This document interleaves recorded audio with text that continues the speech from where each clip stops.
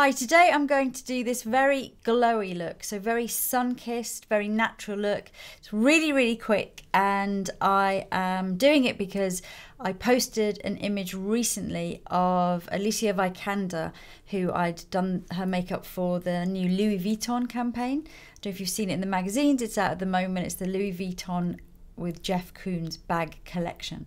And yes, it's a very kind of golden goddessy type of look, but very natural, so it's not tons of eyeshadow, very glowy skin, highlighter, and it's very easy and anyone can do it. So obviously when you're doing this kind of look, you can't just suddenly make your face look very tan, because that way you're going to have to make up your neck, you're going to have to make up your arms, your hands, every bit of exposed skin. So the first thing to do is we need to create a sort of slightly warmer skin tone. I can't go much warmer because my neck obviously is lighter on my body, and it depends how much skin you're going to be exposing, and also whether you naturally have a body which is darker in colour to your face or vice versa.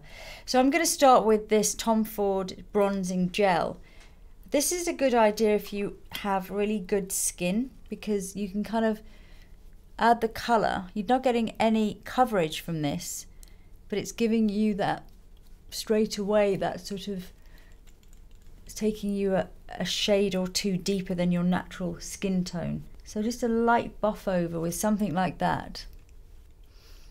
And obviously if you are going to be exposing a lot of your body, then like say like your legs or whatever, or your hands, then you could use a fake tan before doing this, so that on your body, so that at least when you make up your face, you suddenly don't have these really light arms and limbs.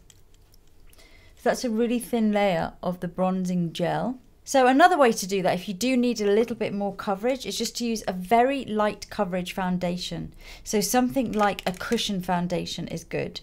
And again, this is 2 shades darker than I would normally. So this is shade number 4, and I would normally be around a 2. So this gives a bit more coverage, but it also does the same thing as the gel. It just all over gives you that, that shade, that sort of slightly deeper skin tone. And this applies whatever your skin tone. I mean, you're just going to go 1 or maximum 2 shades warmer. And you can see already that's sort of the same colour as the gel, but it's just evening out my skin tone more. Alternatively, you could just use the gel and then use concealer. So next I'm going to use some concealer. You do need to conceal, because if you go a little bit warmer or a little bit deeper in your base, you'll find that you're almost starting to match the shadowy areas of your face, which can end up making your face look really flat. I'm going to use it underneath my eyes to lift the blueness there, and I'm also going to use it in any other shadowy areas, just to kind of create that lift there, so that everything is not becoming very tonal and very dark. Oh, I must say, I also, just at the end there, I just went over my lids with what was left on the brush, which is not a lot. And the secret is just how thin this all is. It's so thin. This colour now is really in synergy with my skin. It's really part of my skin. It's not a dark foundation that's sitting on top of my skin. Quite the opposite. This is something which is kind of part of me now, for today anyway. And a little bit around my chin, my nose, sorry. And just there, around the centre of my face. So just lifting these shadowy areas. So for eyes, I'm going to do something very simple. We already have a little colour on there because of the tanner. This is just a cream shadow stick, and this is just simply to create a shadow on the socket line. And choose the shade depending on your skin tone. This needs to be a little bit deeper than your skin.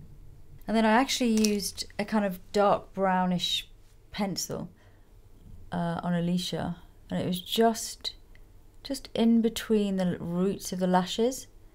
It was more to kind of create this sort of thick lash line, so it doesn't need to be anything extravagant, should we say.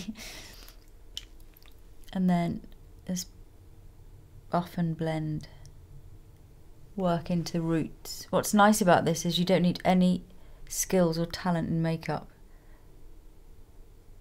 However, the skill is almost in the restraint, so I guess you do need skills and talent. It's about not putting too much on, and that's probably just as hard sometimes. A really good thing to do is to use a cream, a kind of off-white pencil, just along the lower lash line. Not too much, just to kind of, it just helps the whites of your eyes really pop, and then that, of course, against the glow in the skin and the slight kind of tan. That really helps to enhance the glow. And just giving my eyelashes a really good curl, and then lots of black mascara. This will frame the eyes and also help the eyes to look whiter again against this lovely glowy skin. And then a little bit on the lower lashes, not tons. Now I really need the luminizer, and this will really counteract with the colour and the glow that I already have. And I'm going to use the RMS one. So this is quite a light shade, which will really pop against what I've done already. So all around that high cheekbone. I'm doing this now because I'm actually going to use a bronzer, which is powder, to create the shape and give myself a little more colour. So I need to use any cream products now. I use that on the top lip as well. I'm going to use a little bit of powder all over. Actually, before I finish powdering, I forgot I wanted to use a cream blusher, actually a liquid blush. This really nice peachy colour by Studio 10.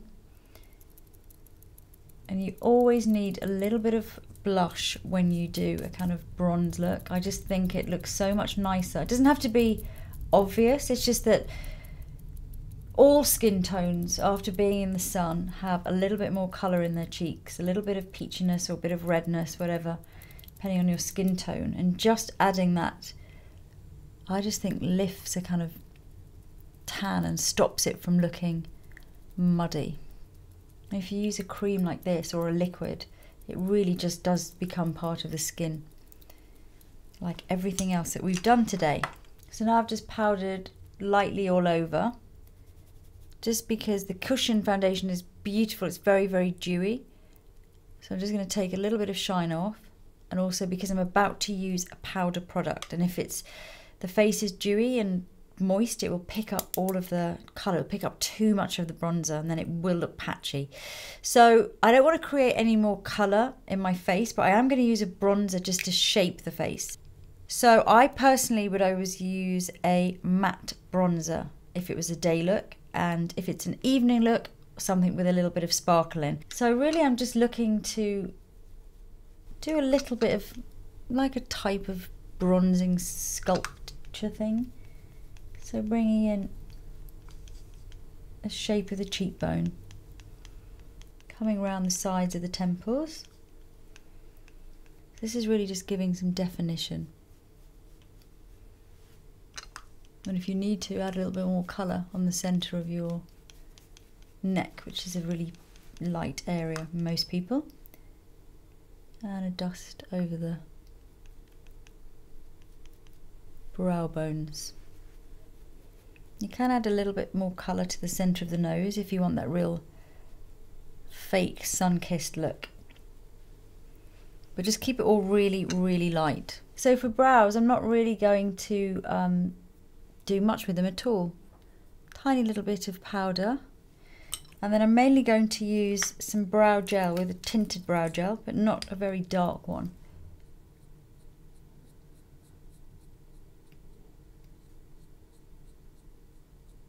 So just brushing them. It's not making them any darker, this one. And that just kind of frames, but the focus is definitely all on the skin. Finally, for lips, I'm going to use a kind of peachy liquid lip. Pinky. Put too much on. Just let me rub that in.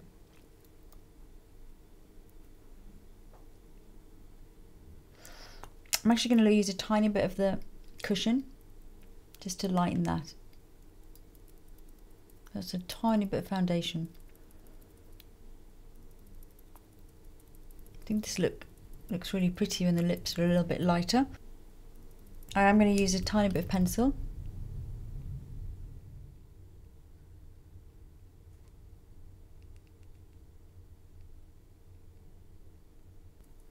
And that's the finished look. And you probably think she doesn't look any different. We just put all of those layers on, she looks no different. So I'm actually going to do the before and after now and talk through it. And you can see how really I look totally different. I still haven't gone crazily dark that, you know, my body like doesn't match my face at all. In fact, if I put my arm up, which I have got a slight tan on my arm, you can see that even without any kind of fake tan on my body, just going this little bit warmer and adding this little bit of glow, the little bit of shine, and also the bronzer that's just kind of a hint deeper than the skin tone really makes a huge difference. So I hope that was helpful, and I'll see you soon.